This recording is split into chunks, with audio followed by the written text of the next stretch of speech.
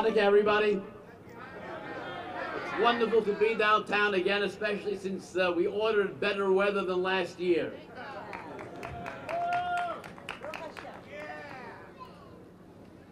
Chanukah commemorates a miracle that happened 2,200 years ago in Israel at the temple that stood at the top of the mountain in Jerusalem. We know the story. The oil could only last for one day, and it lasted for 8.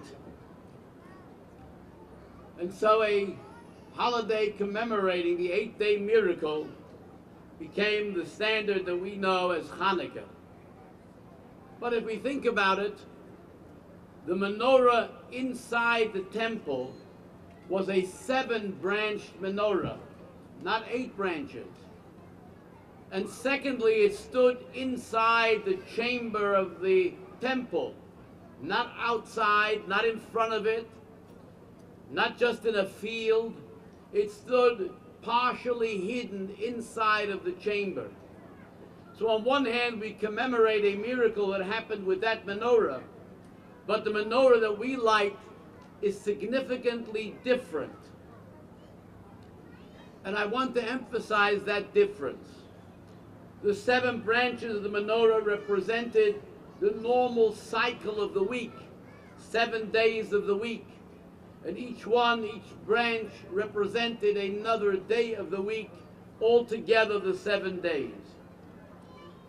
Chanukah brought about a whole new paradigm, the paradigm of 8. 8 represents transcendence, that which is beyond the 7. It's not just confined to the normal cycle of events. It's an event that stands outside of what we recognize as nature. That miraculous event is symbolized by the 8. And here is the critical difference. When one approaches the world only with the natural order of things, we have to remain within our own context. It's a menorah that stands inside of the temple, protected by the temple, but closed off inside of it. When we are exposed to a higher miraculous power, then we are able to take the menorah outside. We can take the menorah to the downtown, the busy corner of downtown, and create a light which will penetrate the city all across and all around. That's the power of 8. Tonight is the 8th day, and although usually we make the event on the first night, because it was Thanksgiving, we pushed it to the 8th night. But here again, we have that same notion. If we are tonight lighting the 8 lights, we are tonight in a state of transcendence. We stand beyond, above and beyond the normal confines of our nature. And we light the 8 and bring about a light which is also a transcendent light.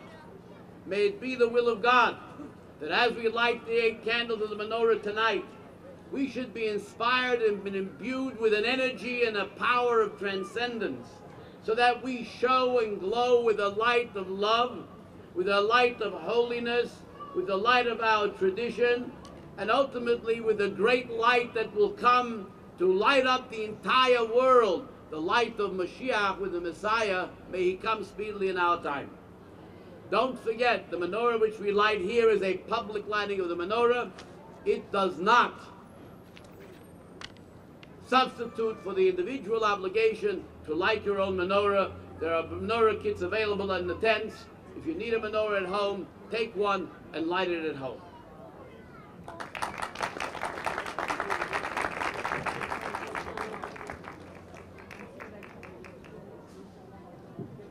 Thank you, Rabbi Kaplan.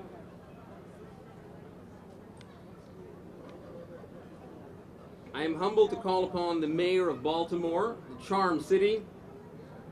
Although she's been mayor of the city since 2010, this year she was appointed also to be secretary of the Democratic National Committee, and we only wish her luck in her continued success. Mayor. Good evening, everyone. I want to wish everyone a very happy Hanukkah. I'm so pleased to join you for this 4th annual menorah lighting here at Baltimore's Inner Harbor. I'm so pleased to be here with all of the elected officials who have been announced. I'm so proud. This is a very good showing of our community on this halfway decent, and Ricky is claiming a good weather night, but that's because she has on a better coat than I do. It's a good night. We've been here during worse, so I'm very pleased to be here.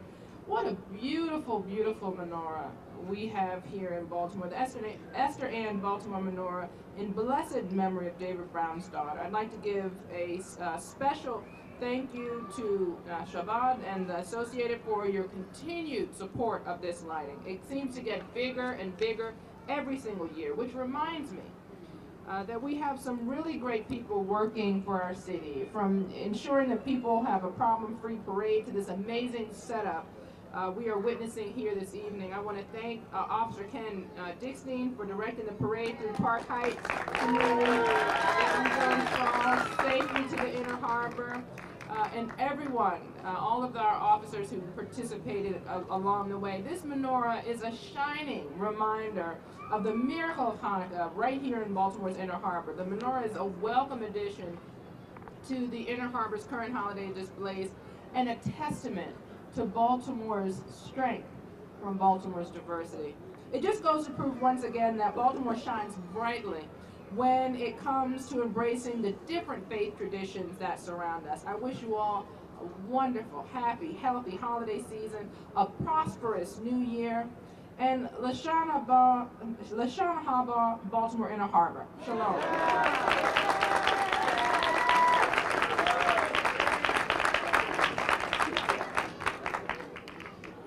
Thank you, Mayor. I would like to call upon next Mr. Howard Zvi Friedman, Chairman of the Associated Jewish Communities Federation of Baltimore, and a longtime champion and friend of the Baltimore Hanukkah Festival, as well as other Chabad Lubavitch activities, both in Maryland and abroad. Mr. Friedman.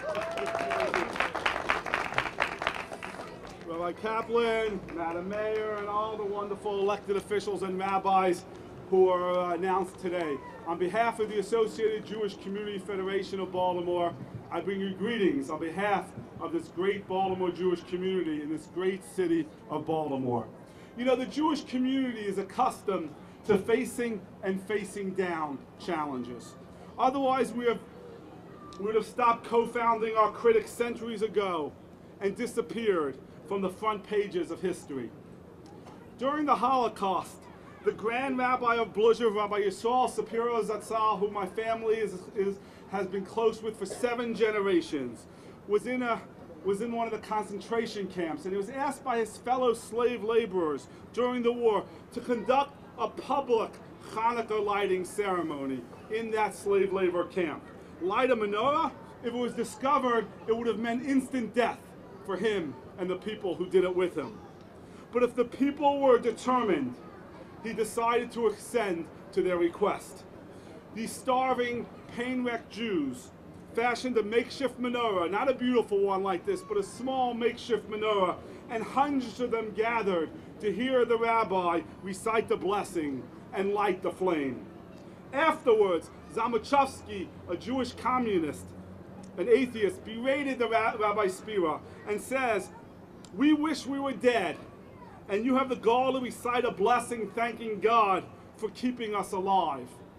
How could you be such a hypocrite?" The rabbi answered, "I too have thought about that, but Zamachowski, if hundreds of sick, hungry, bereaved Jews are ready to risk their lives for the sake of Judaism, which has lasted for thousands of years, isn't that a reason to be proud and grateful?" Today we are blessed by living in a great country of America, by living in a great city of Baltimore, where we could come in this main McKeldin Square, the main part of the city, and we could light a menorah proudly and happily. With the mayor and city council president, and state's attorney and city councilwoman, and all the elected officials here with us. How lucky we are. On behalf of the Associated, its agencies, and the entire Jewish community, I thank Chabad for pushing this and making this happen, and thank you all for being here today. Happy Hanukkah.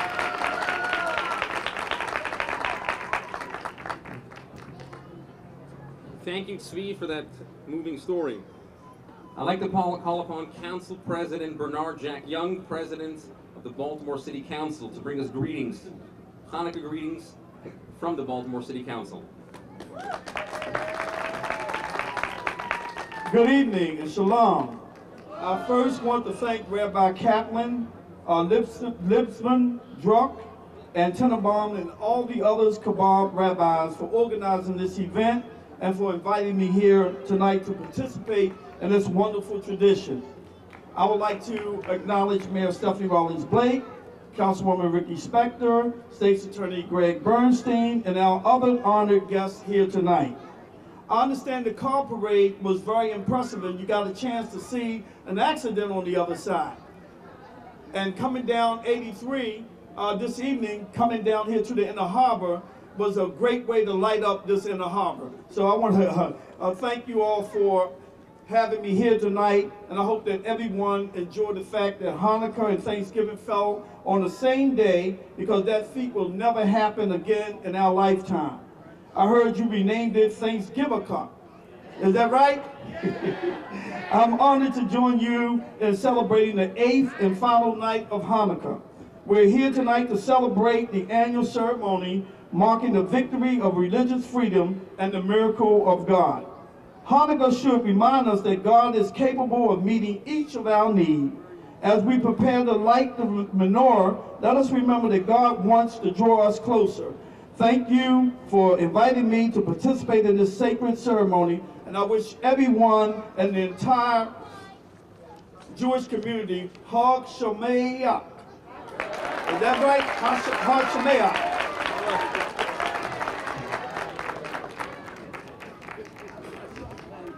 Thank you, Mr. Young. And now moving on with the menorah lighting, I'd like to call upon Rabbi Lisbon from Chabad of Park Heights to light the flame, as well as Jack Young, who will be lighting the Shamash. And we are fortunate enough to have with us Mr. Yisrael Gruzin, who will be lighting the menorah. Mr. Gruzin, as a teenager, is himself a Holocaust survivor, and as a teenager, he spent 4 years in Dachau. It was one of the first concentration camps to open in Germany. He survived and is with us here tonight. And although he's in his 80s, he's dedicated his life to building arks, podiums, and other synagogue accessories, some of which are found in Beth Tfilah and other synagogues around Baltimore, and therefore showing that Am Yisrael Chai.